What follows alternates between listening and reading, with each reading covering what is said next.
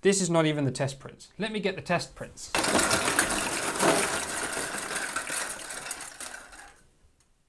Hello everyone, my name's Adam and welcome back to the channel.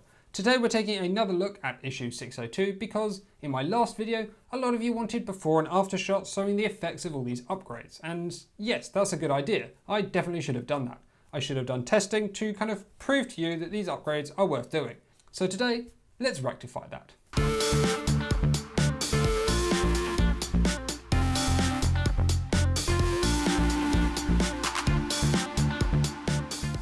Before we get into any results, let's go through the methodology so you know what I did. Before doing any upgrades, I did the following. Updated my printer to the latest firmware, which at the time was 3.3.1. I printed replacement parts and measured each of their masses. I determined the test prints that I'd be using for the testing, printed baseline tests of the test prints to know how the printer performed with no upgrades at all. I purchased and received delivery of all the additional upgrade parts that I'd need to perform the upgrades. All parts which I've used will be linked in the description. And lastly, I settled on an upgrade order, which would be from the easiest to the hardest.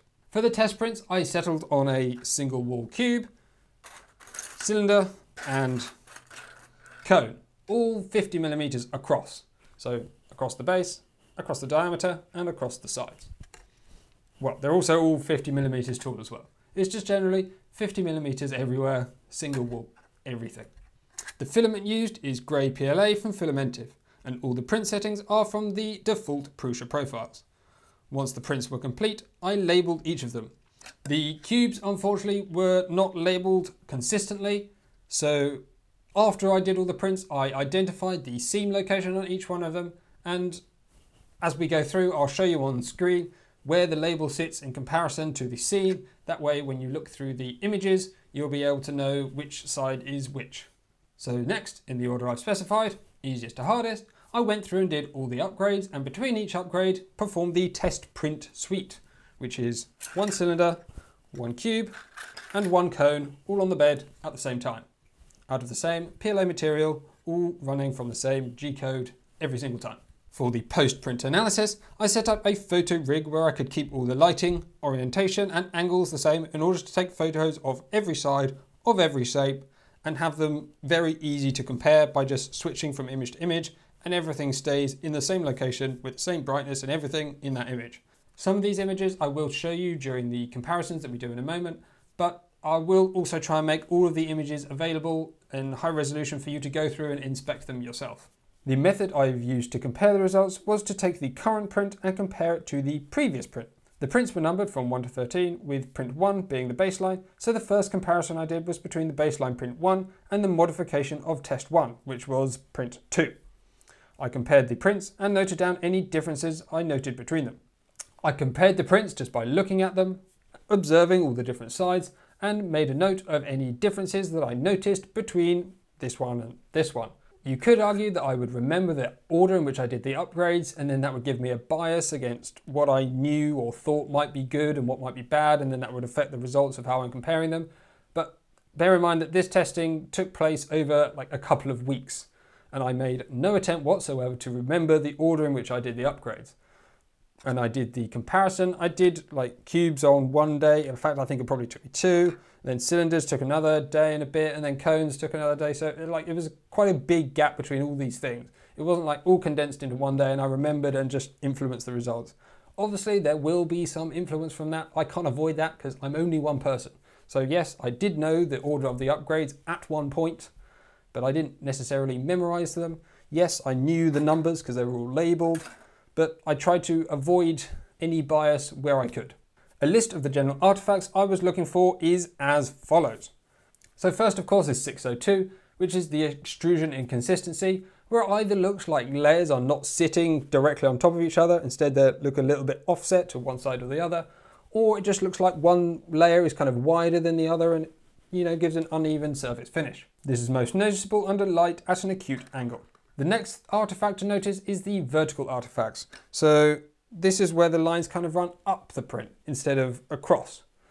It's quite a noticeable kind of bump as you run your finger across it. You can feel it, you can see it. So I've referred to that as VAFs just because that was a suitable thing to note down at the time. The next one is of course the seam. This is the join in the print that goes all the way up, generally one corner, or just vertically up, or again here, all the way up, just like that.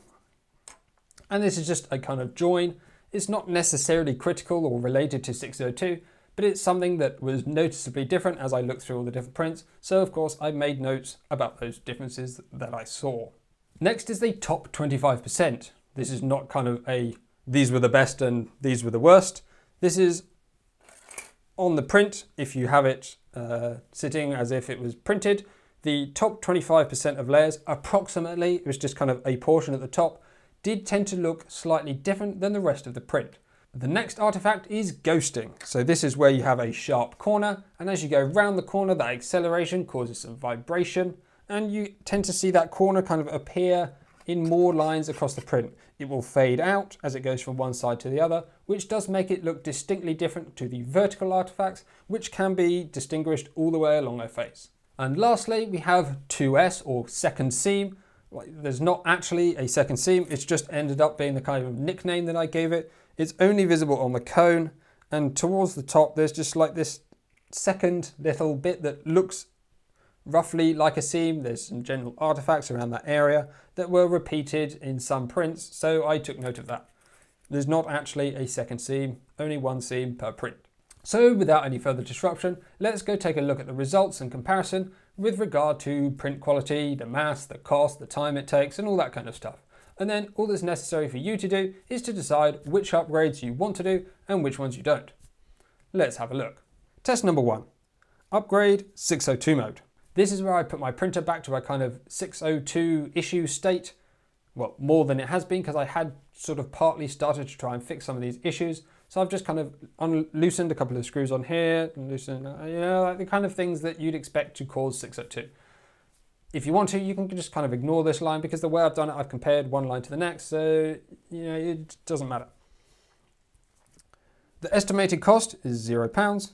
The mass change is 0. Approximate time to complete, 30 seconds. So this is comparing print 1 and print 2. The results are as follows. 602 got worse and the vertical artifacts improved. Do I recommend it? No. Test 2. Upgrade, tightening extruder mountings. Estimated cost, £0. Mass change, 0. Approximate time, 2 minutes. Comparing prints 2 and 3. Results, 602 got worse and the seam got worse. Do I recommend it? No. This one is a little bit of a funny one, because ultimately tightening the screws on the back instead of them being really loose is a good idea. I suspect what I did here was over tighten them. I don't really remember, it was a few weeks ago now, but I think I probably deliberately over tightened them just to kind of exaggerate the point. You want to get them cozy, snug, but not super tight, because that will affect your results. Test number 3, upgrade Z-nut realignment. Estimated cost, £0. Mass change, 0. Approximate time, 2 minutes. Comparing prints 3 and 4. The results, 602 is improved, seam also improved. Do I recommend it? Yes. Test number 4, upgrade soft foot replacement. Estimated cost, £5. Mass change, plus 20 grams. Although note that this 20 grams is kind of to the base of the printer and not anything moving, so mass not necessarily important. Approximate time, 5 minutes. Comparing prints 4 and 5. Results, ghosting got worse. Do I recommend it? Maybe. It's worth bearing in mind that changing this did actually make the printer fairly significantly louder. Test number 5, upgrade, loosening extruder tension. Estimated cost, £0. Mass change, 0. Approximate time, 30 seconds. Comparing prints 5 and 6. Results, 602 improved, ghosting also improved. Recommended? Yes. Test number 6, upgrade, replacing extruder idler. Estimated cost, £4. Mass change, approximately 15 grams. Approximate time, 5 minutes, plus the printing time to print the part. Comparing prints 6 and 7. Results, fairly significant gaps appeared in the print. Ghosting was improved, 602 got worse. Do I recommend it? No. It's worth noting here that I did actually remove this idler after this test print, because the effects of the print were so significant and the gaps were very major, that I didn't want that to overshadow any other results that I could otherwise potentially see. So I immediately removed it and replaced it with the original. Test number 7, upgrade, replacing the belts. Estimated cost, £20. Mass change, about 0. Approximate time, 15 to 20 minutes. Comparing prints 7 and 8. Results, the gaps got worse, 602 is improved, and do I recommend it? Yes. Now, it's worth noting here that I did have another line afterwards, so let's go through that one first. Test number 8, replacing the belts, better tension. Estimated cost, £0. Mass change, £0. Approximate time, 30 seconds. Comparing prints 8 and 9. No more gaps, 602 improved. Recommended? Yes. So for your information, when I replaced the belts, I forgot to tension them properly, so that had some fairly serious impacts on the movement. And so once I retightened the belts to their kind of proper tension, the issue pretty much went away. No more gaps, 602 looks a whole lot better then. Definitely worth doing. Test number 9, replacing the Z top and bottom. Estimated cost, about £2 to £3, just is the cost of the printed parts. Mass change, plus 24 grams. Approximate time, 15 minutes to do, and plus whatever print time it takes you to print the parts. Comparing prints 9 and 10, and the results, ghosting was improved, 602 pretty much identical. Recommended? Maybe. It kind of depends on this one. If you want to print an upgrade that's like this one, it does make replacing the motor and stuff a bit easier because it has this gap at the front which enables you to take those stepper motors with lead screws out a little bit easier. Otherwise, I mean, the ghosting was slightly better, so you could consider it if you really want to, but as I've said, not really necessary if it's 602 that you're concentrating on.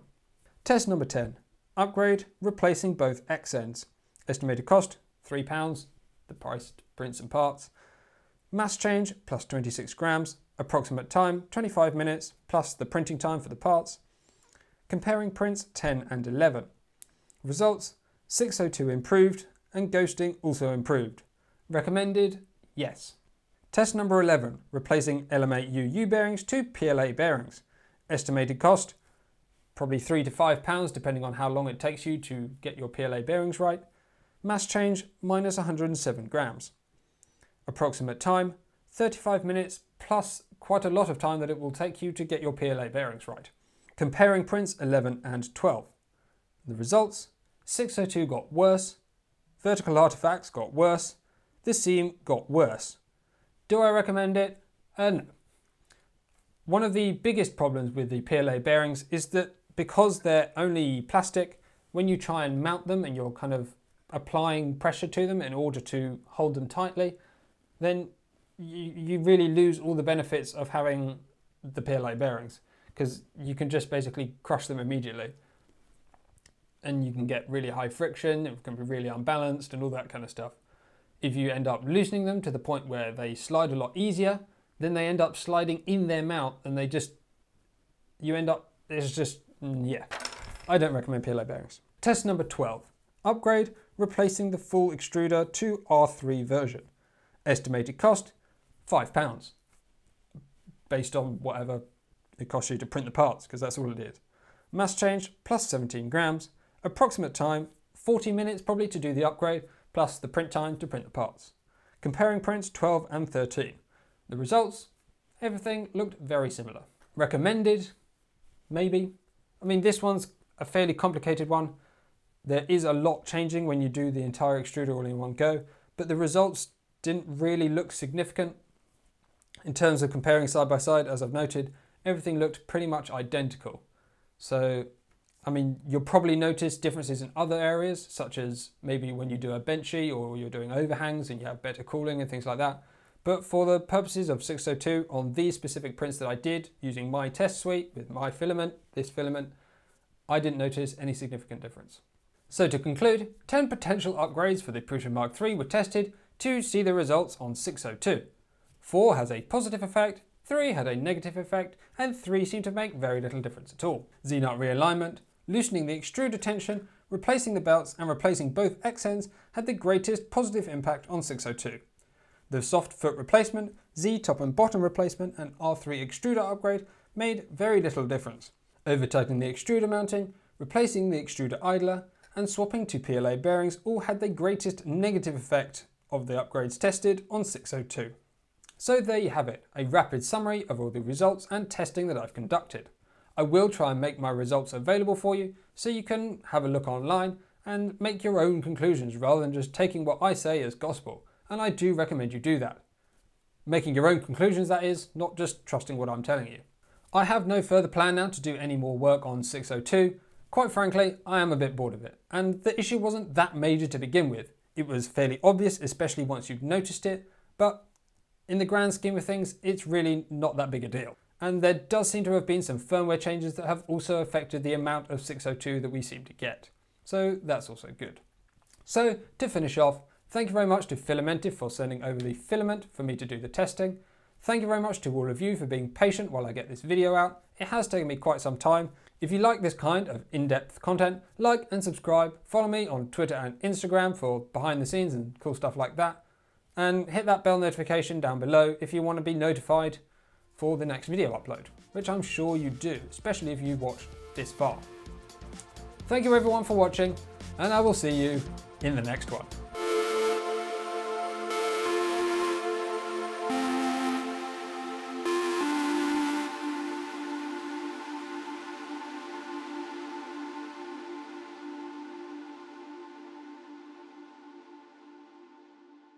Oh, God, it's over.